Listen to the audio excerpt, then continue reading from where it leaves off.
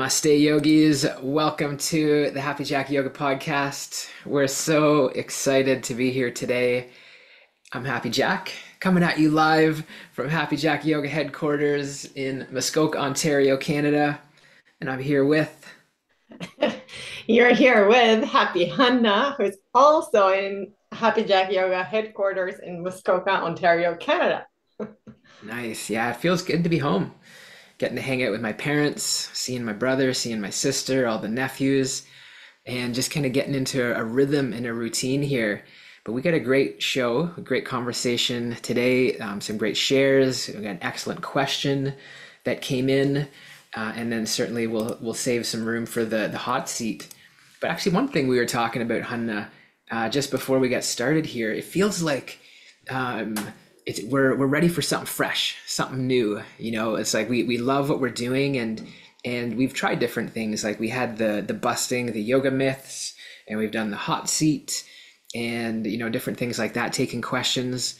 But it feels like we could, to mix it up, try something different. So if anybody has any ideas, anybody here live with us, anybody listening on the podcast platforms, if you've seen what other great podcasters do and you're like, that's really cool, they should try it out on the Happy Jack Yoga podcast, let us know and we'll give it a go. Just to, be inspired by others. And because it's really, we want to really, the whole intention is to add value to all of you, to create connection, to create community, and to share something that's valuable. And I think there's something here. The fact that we got these regular yogis that show up every week with us, we really appreciate you, and we're committed to always getting better. So, would you agree, Hanna? I would. And maybe it's time to have a guest on the podcast. That's a great idea. In fact, well, yeah, we've got upcoming courses, new courses happening at Happy Jack Yoga University, and our intention is to, before we launch a new course, to bring in the guest that's going to be a part of creating that course. So that's a great point. Let's get that lined up. And another big intention of this podcast is there's something about just like the accountability for us, Hanna, right? Like this means every week, every Tuesday, we got to get our stuff together. We got to get showered up. We got to do our hair. It took me a while this morning to get my hair done. Actually, it did. Hanna buzzed my hair, so you can see it's freshly shaved. But no, really, there's some accountability of being able to come to this conversation and be able to show up and hold space. And that's why, as yoga teachers, as much as we make an impact on others, on our students, there's something that we mutually receive as well. That kind of accountability, having to show up for our class and walk away, having grown, having contributed, and that's what this whole game is about. Yeah, it's like like what we often say, that we're always a student and sometimes a teacher. And so both of us are, an inquiry in the world, both academically and not. And then that keeps us kind of always fresh and ready to share what we've learned and discuss what we've learned and come together with everyone here and explore. Yeah. Yeah, and really I feel, again, sometimes it's busting myths or bringing clarity to what yoga really is. Last week, a week ago from today, Hanna, you were with me in Boston. You came to some of my courses, my classes at the Harvard Divinity School, and the Yoga Sutras course, you were there for about half of it. It was quite a long class. I'm not sure if you were there at the time, but the one thing that I really loved that came out of the discussion was that the Yoga Sutras, this classical yoga system, is very inclusive. So even having been written, a thousand, millennia ago, multiple millennia ago, it's still very inclusive. There's nothing in the Yoga Sutras that says, in order to practice yoga, you must be this, or you must do this. And, frankly, this is at a time in the world when all religions, all spiritual traditions, all continents of the world, unfortunately, things weren't so equal. Whether it's male, female, whether it's the hierarchy, social class, there was a lot of inequality at the time, unfortunately. But what's really cool is that the yogic texts from thousands of years ago, in particular the Yoga Sutras, makes it very clear that this practice, these principles, these virtues are available to everybody. It doesn't matter if you're rich or poor, it doesn't matter if you're male or female, it doesn't matter anything like that. I think that's pretty cool. It is. It's almost like a philosophy then. And Yeah, philosophy is non-dogmatic or can be. that's right. That's exactly what it is. It's completely a philosophy, and there's just like such wisdom in it, you know. And another little insight I got. I'm just kind of riffing off that last Yoga Sutras course. You know, there's this a very famous Yoga Sutra, Chapter 1, Verse 2, Yogash Chitta Vritti Narodaha, and basically saying that yoga is the cessation of the fluctuations of the mind, or you know, said more simply, you know, yoga is the stilling of the thoughts of the mind. And there was a distinction though in the commentary. So that's, if we just look at the sutra, that's what it says. And so this is why we need teachers. Maybe this is going to tie into our question today, but this is one of the reasons that we need teachers in our life to help unpack these traditions, is because in the commentary, it actually clarifies that, you know, it's not so much about the stilling of the thoughts, it's about not identifying with the busyness of the mind, right? Because we have, like, yes, for some of us, as we continue this yoga practice, you know, very, very small percentage of us will get to the point where, you know, we don't have any thoughts, we're in enlightenment and nirvana, you know, that's a stretch, but that is a goal. But for most of us, it's realizing, okay, we're not going to be able to turn these thoughts off, but to be able to not identify with it, to not be attached by it, not get taken away in some story or some stressful thought, but recognize, okay, you know, I have thoughts, but I'm not my thoughts. And maybe that's what enlightenment is. According to some traditions, enlightenment is not the cessation of thoughts and like a massive light bulb reality, but actually this reality that we are in already, but our relationship with it is completely transformed. Yeah, that's I love that, and that's what a cool path to be on. And who would have known, right? If every one of us think about the first time you stepped into a yoga class, or the first time you took an online yoga practice on YouTube, or however you began, you know, and you get on, you get out your yoga mat, and you do some inhales and some stretches, you know, who would have known that it would lead us to some of these deeper truths and deeper, you know, possibilities within the tradition. Yeah, So or it's the learning of this philosophy that we identified yoga to be, or even sometimes yoga is seen as a technology yeah, rather than a religion or a belief system, because you can yeah, apply it onto any belief system. It still yeah. works. That's great. Yeah, that's really important distinction. Is right. It doesn't. We don't have to join a club. We don't have to join a cult. We don't have to join a movement. We don't have to get initiated. Come into our question soon. We don't have to have a guru. You know, it's like we can be Christian, Muslim, non-theist, Buddhist, Hindu, anything spiritual but not religious, multi-religious. We can be any of these different identifications or no identification, and still apply yoga into our lives at a different level, that at a level that we feel comfortable with, and see how it changes us. That's the cool thing. It's like, you know, it's about personal transformation, and it's a lifelong progress. Like I know, or lifelong practice. Like I notice I'm still working on it.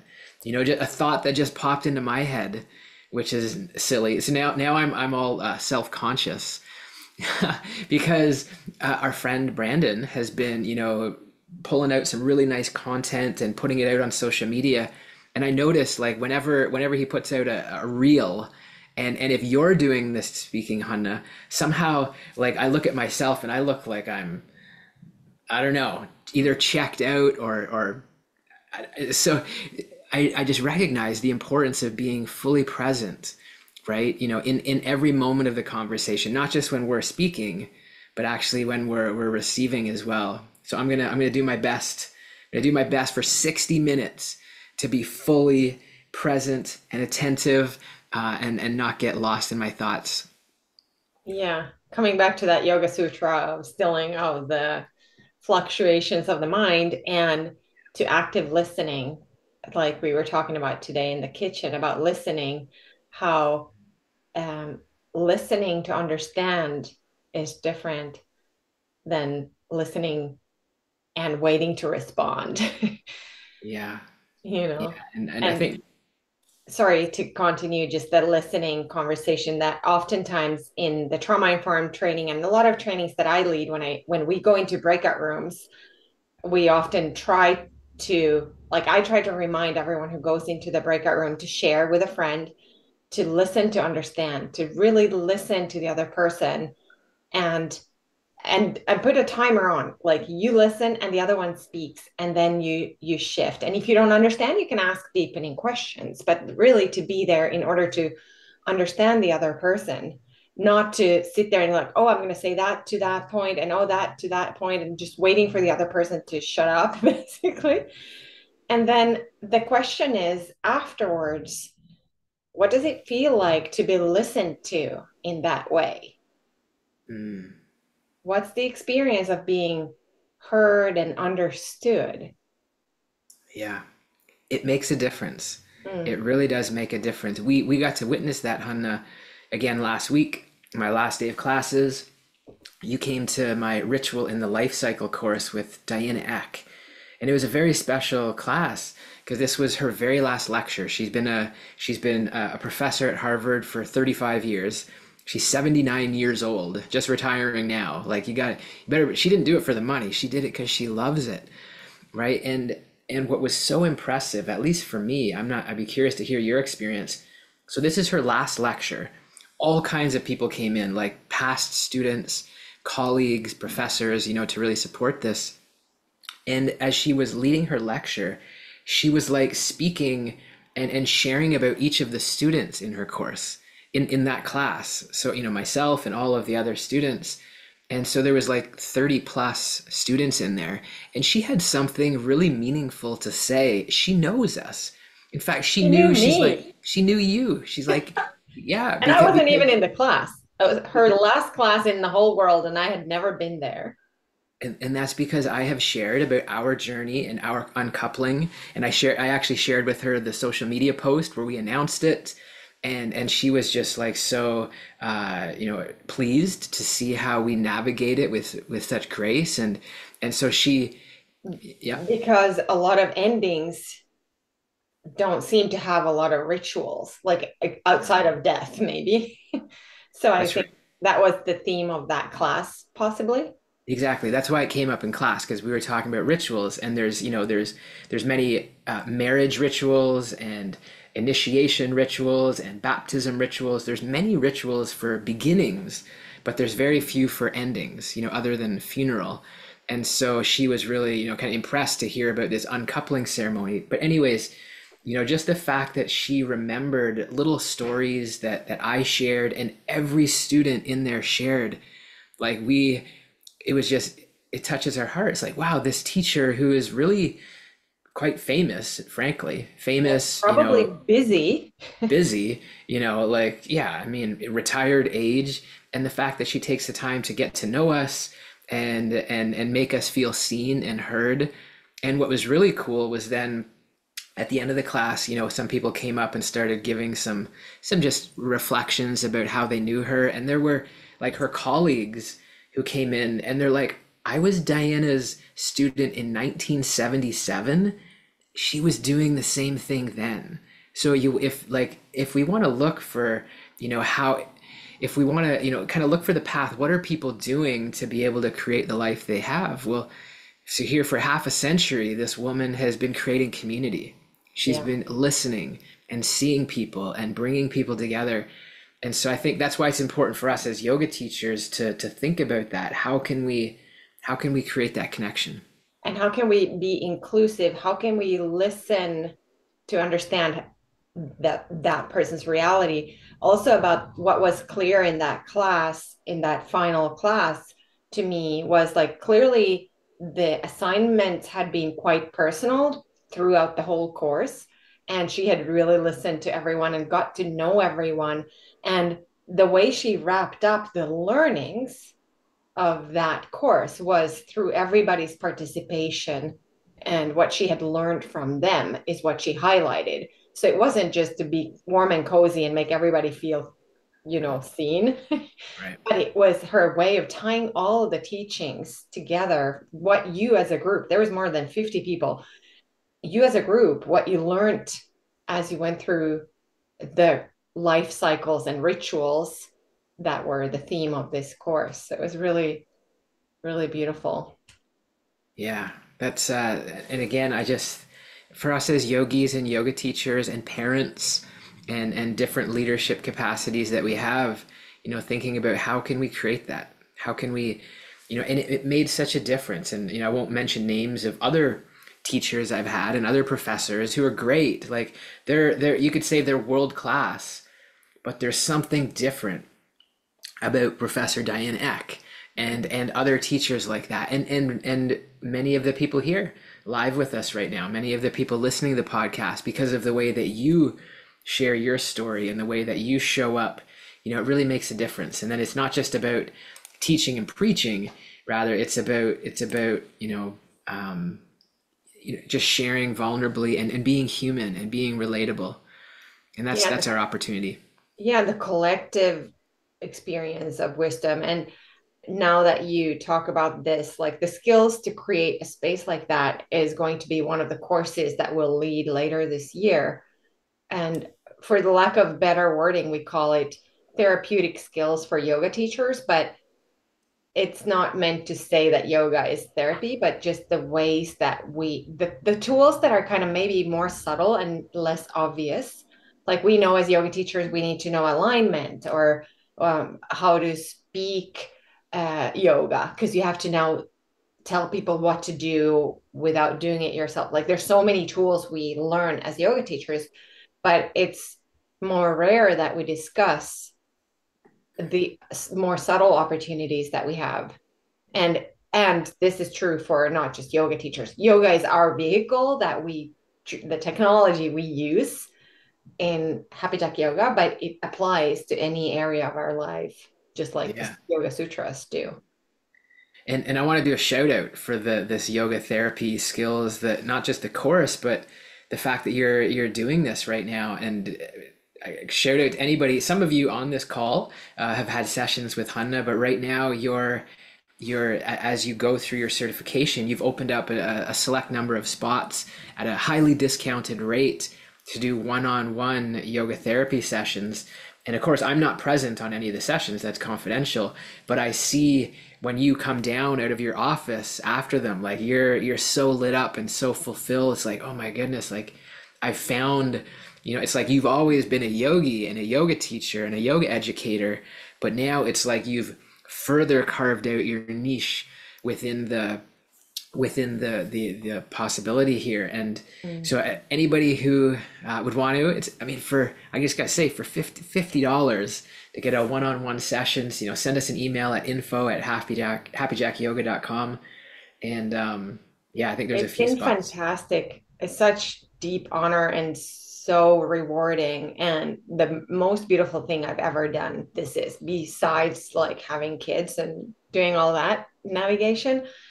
And I have to say it's been so rewarding, and now I'm quite busy with it. So, I did not expect that. I thought maybe one or two people wanted to see me if I was lucky, but now it seems that it's working really well, and the response seems really, really mind blowing and surprising to me, but also seems like people are getting something out of it. So I'm really grateful.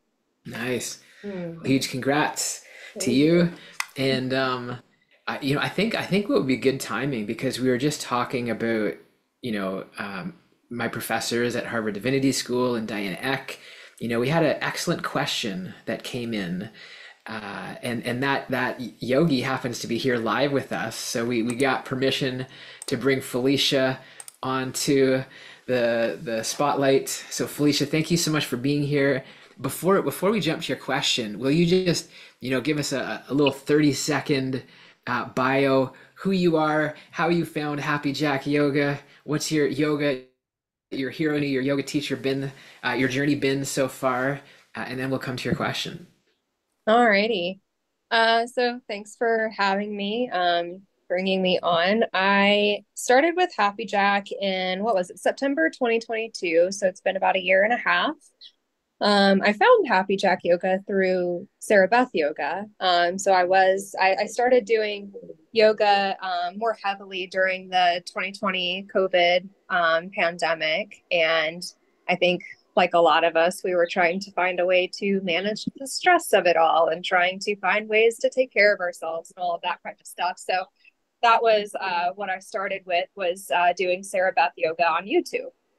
And then after doing that for some time, for a few months, she started sending out emails and putting at the end of her videos talking about Happy Jack Yoga and doing your online certification. And I was like, huh, that's really interesting. So that's how I found Happy Jack Yoga. And honestly, I think I even found it like 6 months before I joined. I was very hesitant for some reason at the beginning, but now I'm all in and I love it. So I don't I don't know why I was hesitant, but I was. So anyways, since then I have completed my 200-hour hero's journey. I've completed the 25-hour meditation course. I'm almost done with the trauma informed course, and I have a list of others that I want to finish off. So that's kind of where I'm at in that journey. Getting into teaching has been a little bit difficult for me just because the area that I'm in is not very yoga based, and so it kind of gets hard to get clientele where I'm at. But right now I'm leading a meditation class on Wednesdays, and I have a couple of individual yoga students who are interested in starting classes with me. So I'm getting my foot in the door there. That's awesome. That's amazing. Well, we love having you in the community. We're so happy that, after that 6-month discernment period that you went for it, you joined. And I mean, Hanna was just, when your question came in, just this morning after as we were getting ready for the podcast, Hanna's like, yeah, like Felicia, she was great last week in the trauma informed yoga course and really participating. And so we appreciate your contributions and all that you do. And you came with a question. So do you want to, would you love to, you can either read what you sent us or just paraphrase. We'd love to take it on. Yeah, sure. So this past week my fiance and I were talking about something, and he or I referred to somebody as a guru, and we'd really thought about it for a second, and we were like, well, what does that word actually mean? Like, what is actually a guru, because I think that we were using it for like somebody in marketing. Like it was like this person that's really good at marketing and like they know a lot and all of that kind of stuff. And I feel like that's very often used, like guru is very often used for somebody that just knows a lot about the topic. And when we looked it up, of course, Google is only going to give you what Google gives you, but it seemed like the root of the term is more spiritually based rather than being an expert in something. So we were really just wondering about like what the root of the term is, what maybe Sanskrit says it means, or things like that. Just kind of really understanding the term a little bit more and not using it in the wrong way. That's an excellent question. I love it, and something that I think about often myself. So let's take that on. So essentially, I love that you're thinking about, well, what does it mean in Sanskrit? So I mean, literally, guru means remover of darkness. So that's a nice thought. If you think we have a heaviness, we have a darkness, we have confusion in our life, and so a guru literally means remover of darkness. And you're also correct to say Can that I a add to lot that? of, Like yeah. darkness can be also ignorance, is also darkness, being in the dark of something. So Yes. adding wisdom might be removing the darkness of ignorance. That's right. Exactly right. Yeah. And you're right to say, Felicia, that a lot of people kind of throw that term around now in the Western world of like, oh, he's a marketing guru. He's this guru or that guru. And like, sure, people can use the term and appropriate it in a way, and it's probably not harmful. But really the intention of a guru, that's, the word's been around for thousands of years, is a spiritual teacher. So somebody who's a spiritual guide, and that's where this whole remover of darkness, this, somebody to lead us towards the light, whatever that happens to be. And so we can have different gurus. We can have, another way to think of it is, yeah, a spiritual teacher. We can have different teachers that we look to in our lives.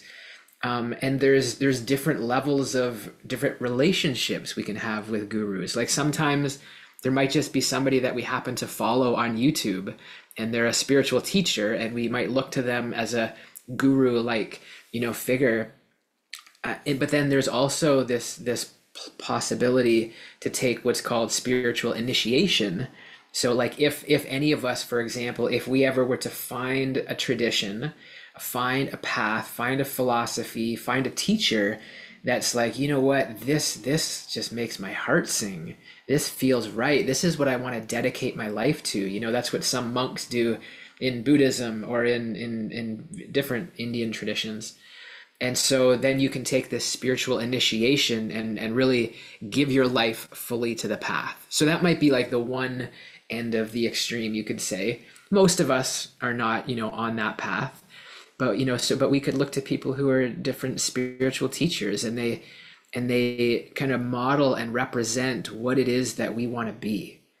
Because I think that's an important factor, because when that relationship of yogi and guru, there's an element of surrender that comes to that. And so if we were ever to make that kind of high level decision, we'd want to really know in our heart, am I willing to give my life fully to this tradition, give my life fully to this teacher?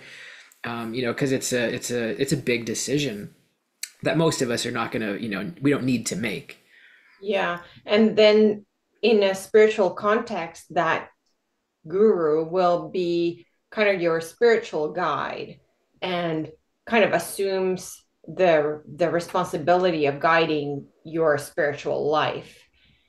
Yeah. Which maybe in other traditions a priest could do, or I don't know really, but it's kind of like it can be a spiritual relationship with Yeah. a teacher who is maybe further down the path Yeah. of that lineage.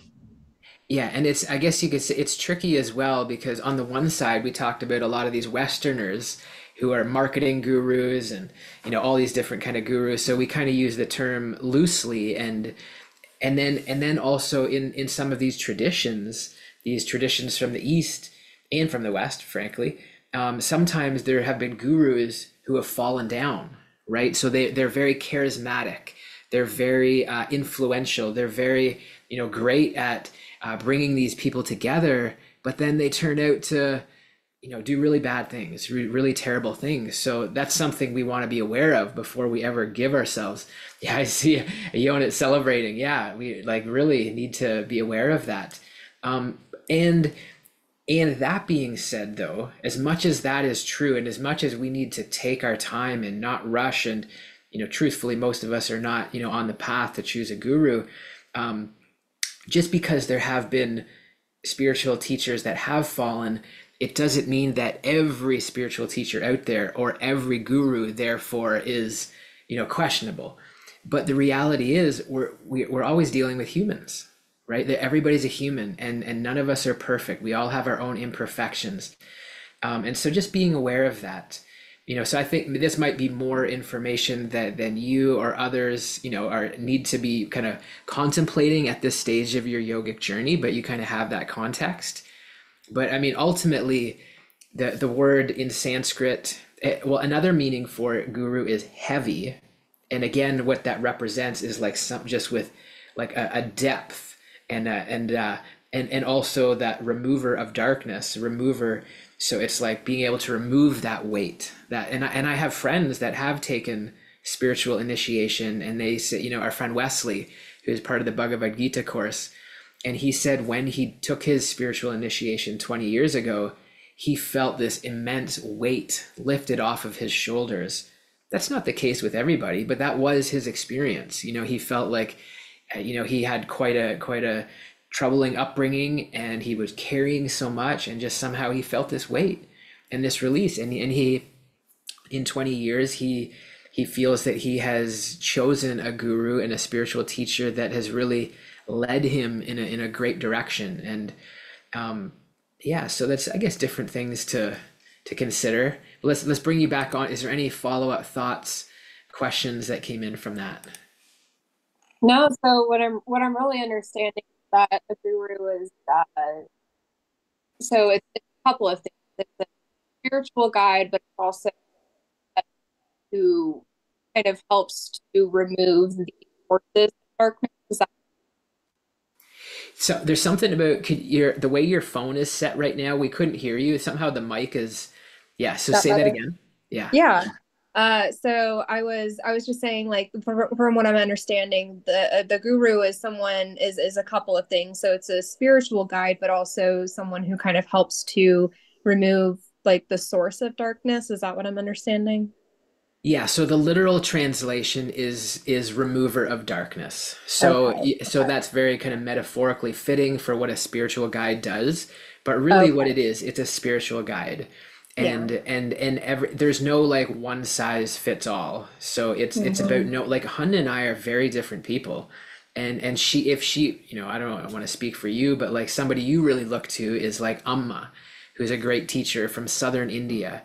And so that's somebody that, if you were ever to, you might connect with her. I don't know. And she's definitely considered as a guru by millions and millions and millions and millions of people. And she's a special being. She's not your ordinary lady.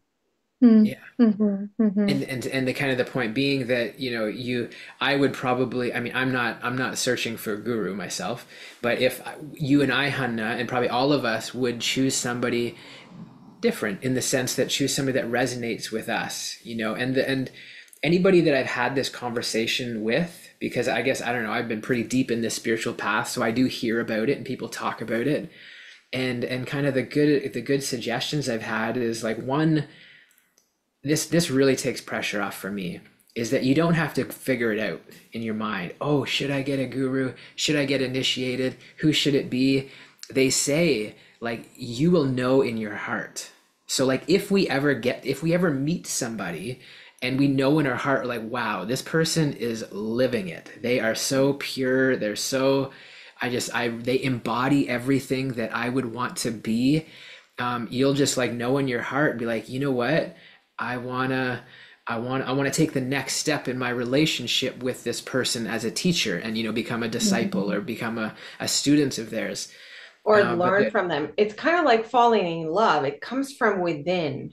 The whole, there's like a magnetism, and yes, all of the things that you're saying, Jack, could be true, that they embody all the principles that you're in inquiry around, but also a person doesn't have to get initiated to have deep respect and feel attracted to some very genuine spiritual teacher in order to have benefits from their teachings.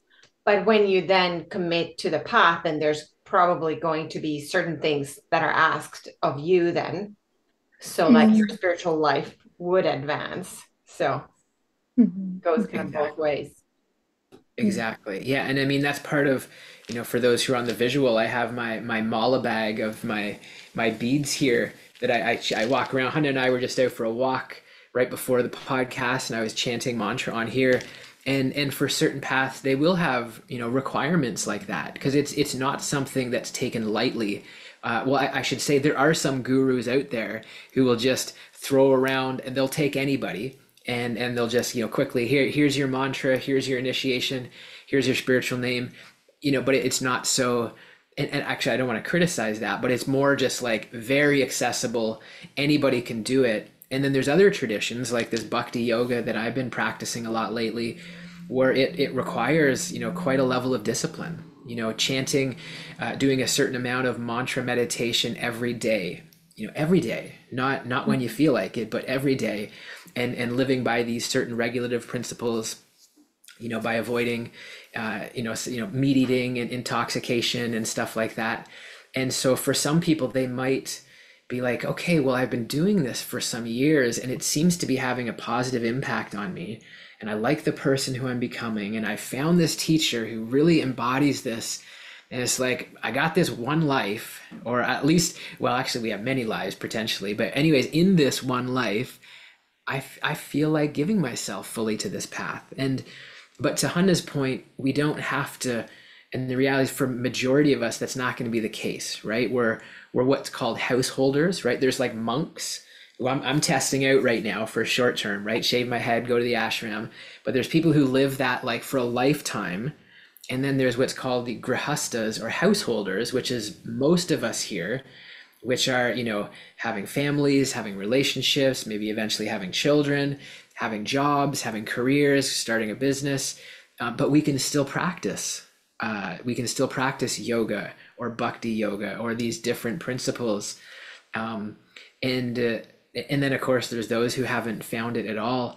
But I get back to your point, Hanna, like, yeah, we don't, I think it's important that we all go at a pace and do what feels right for us, and we don't, and I just love the idea. It really took pressure off of me that we don't have to decide. Like, let's just keep immersing ourselves, like being in conversations like this. So thank you, Felicia, for asking this question, and we get to have this dialogue, and we all get to think like, okay, well, what is important for me? Who do I look to?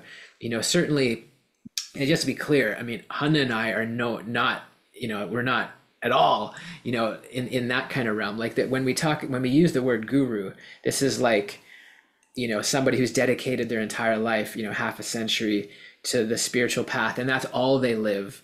And then we can look to them for those principles, even though we're not living perhaps that same lifestyle. We look to them because they embody what it is, the qualities that we want to embrace. So that's great. It's an important question. Thank you for asking.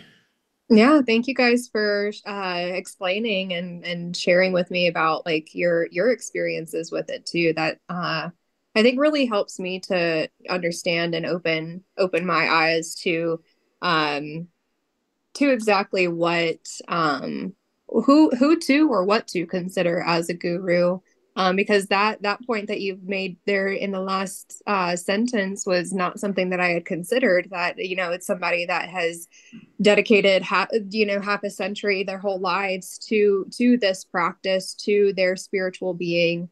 And that makes sense. That makes sense that that's the person that you would want to go to for guidance, not somebody that's been doing it for, say, 10 years. Yeah. Yeah, and actually a distinction I can make, this is probably more than most of us need to know, but there's what's called a Diksha guru and a Shiksha guru. So a Diksha guru, with a D as in David, Diksha guru, that's somebody that we would take spiritual initiation from. So that's like somebody who's living it, breathing it, like that's somebody, not that we want to really put anybody on a pedestal, but like that's somebody that, okay, this person is a representative of what I want to become. Then there's the Shiksha guru. So we would only have one Diksha guru with the D. The Shiksha guru are like teachers in our life, and we can have many of those.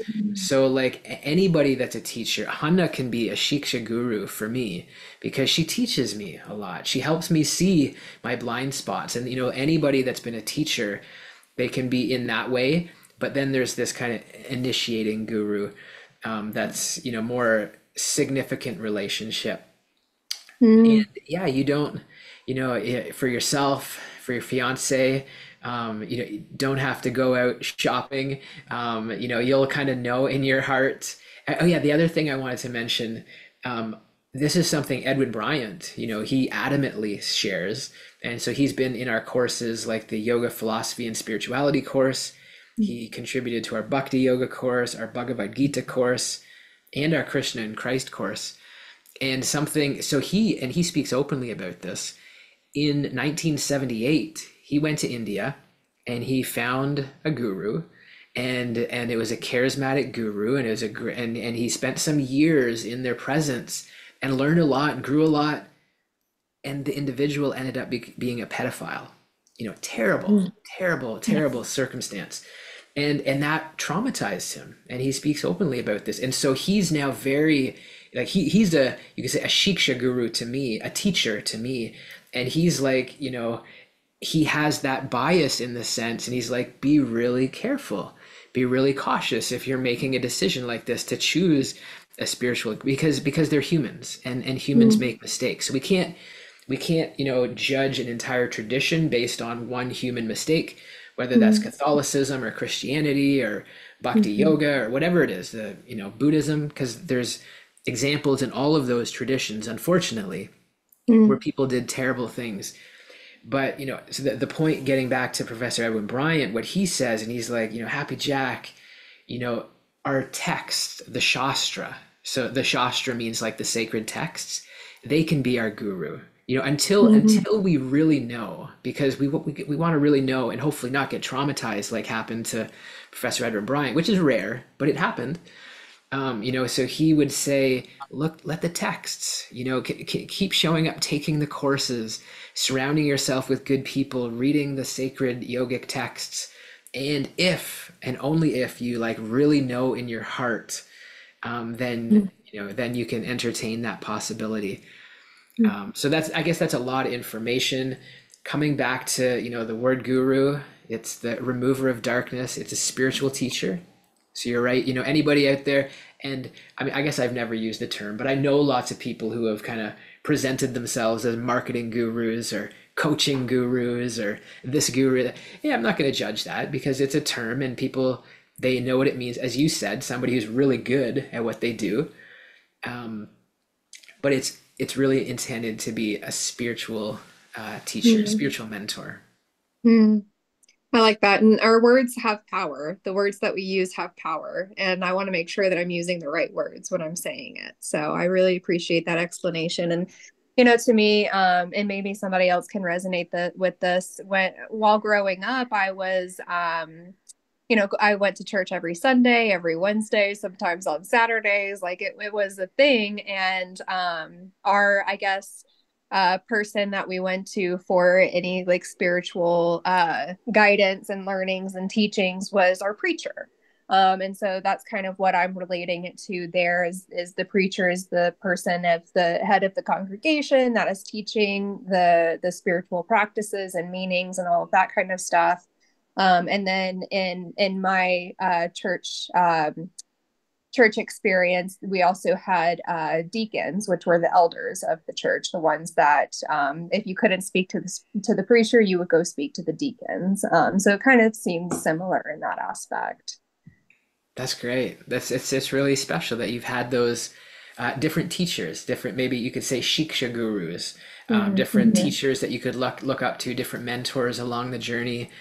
And that's what it's all about. Like I appreciate though that you share that. What you said was really great.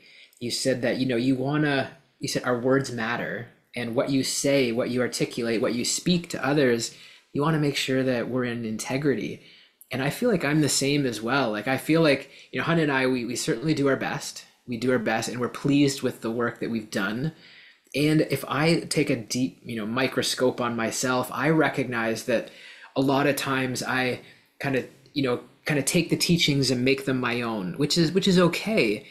But I want to do my best to really make sure I'm passing it on as it's intended, as it's said, because it's kind of like that game. Have you guys played where everybody sits in a circle, and you whisper a story into Mhm. somebody's ear, and the next person tells the story, and by the time it gets around to the other end, it's like a completely different story, right? So Mhm. this is why we want to stay rooted in the texts. So that's the Mhm. other thing they say in the yogic tradition, is that a true guru, right, is not it's not about them. It's not about them, but it's the fact that they speak directly from the ancient teachings, right? So they're just passing along. They're a conduit. Um, they're not like, oh, a smart person or a charismatic person or a PhD or knowledgeable. Like that's, none of that is characteristic for guru.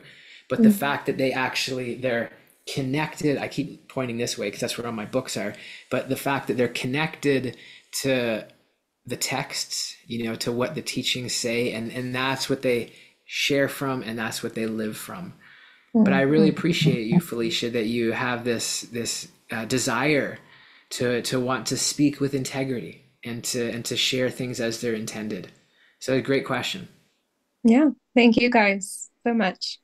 Amazing. Love it. Well, let's send the love high vibes to Felicia representing. Awesome. Awesome.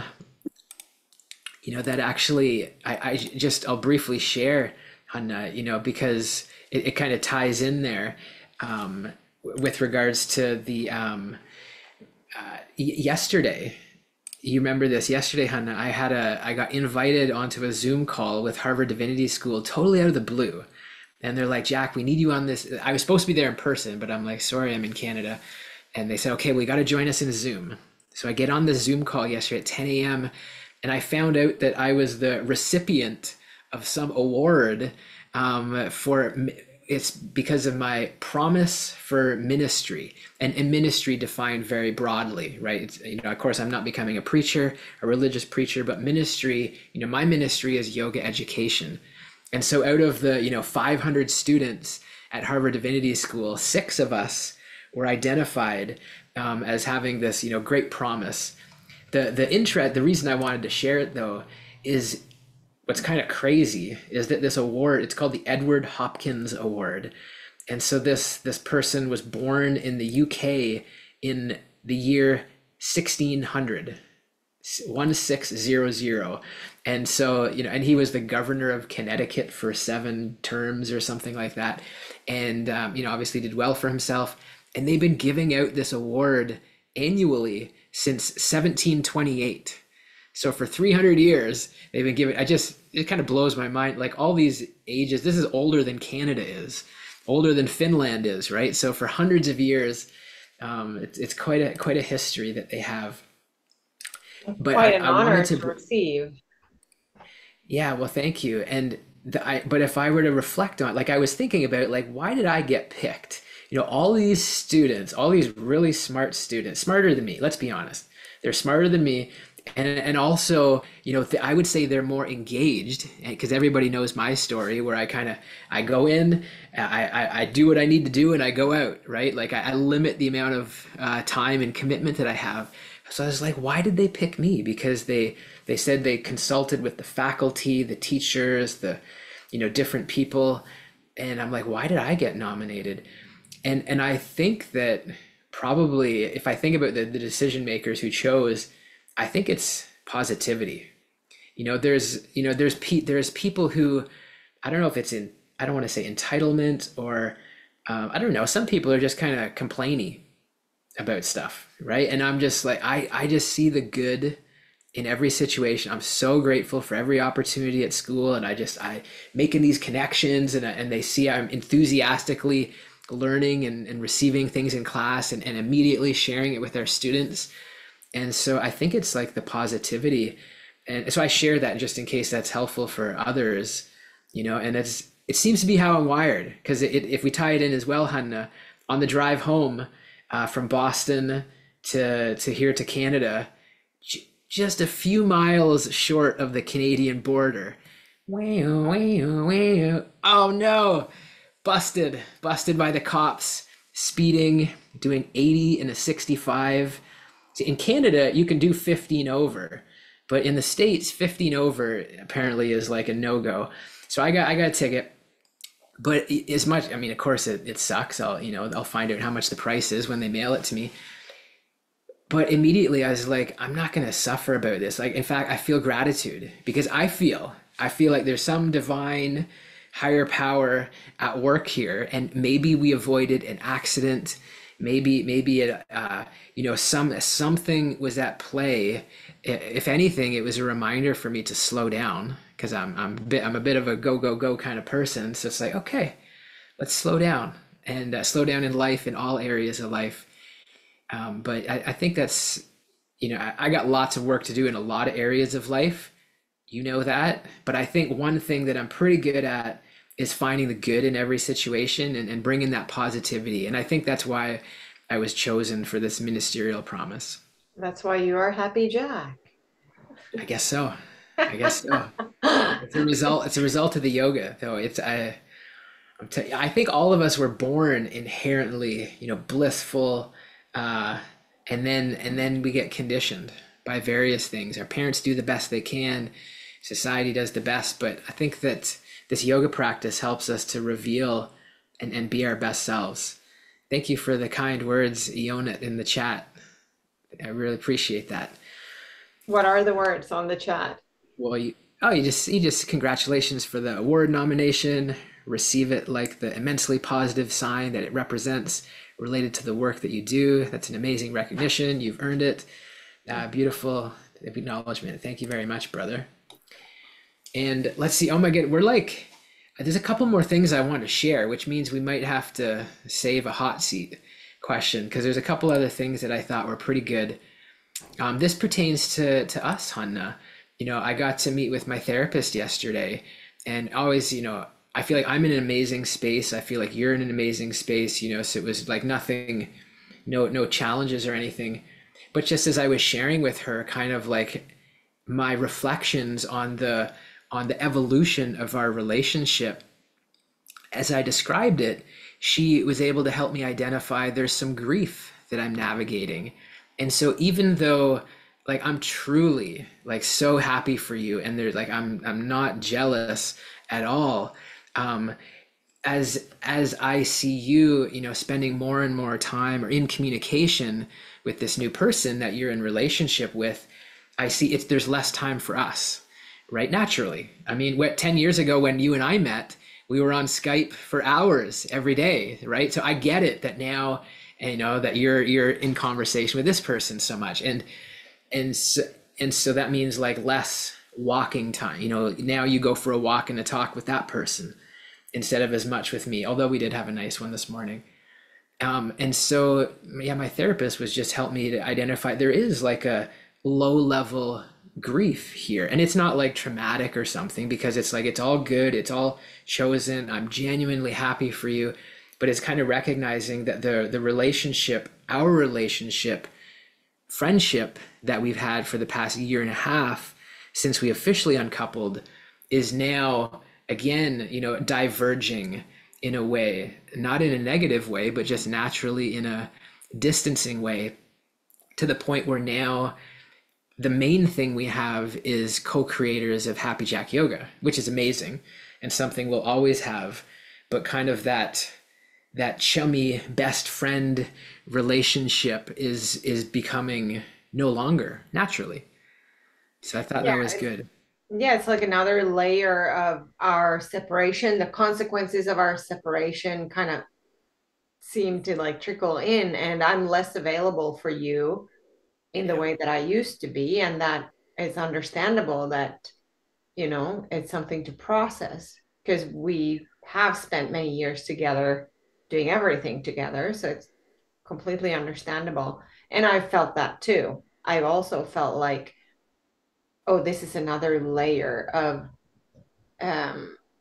or another like consequence of us no longer being together in the same way that we were in the past. And I also enjoy our new relationship, which is I think it works better for us when we get there. Like we're not 100% there yet, but when we do get there, I think we can do amazing things together as friends. Yeah.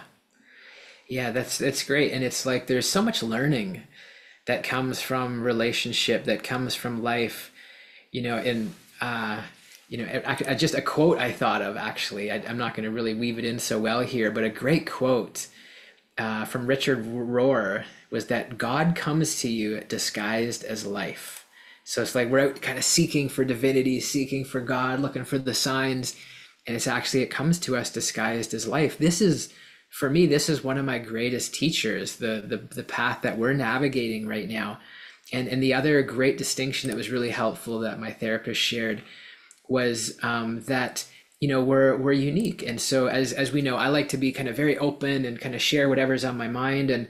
And I found myself sometimes feeling like, oh, I wish you would tell me more, and you've shared some about this person you've met, and there's part of me wanting more.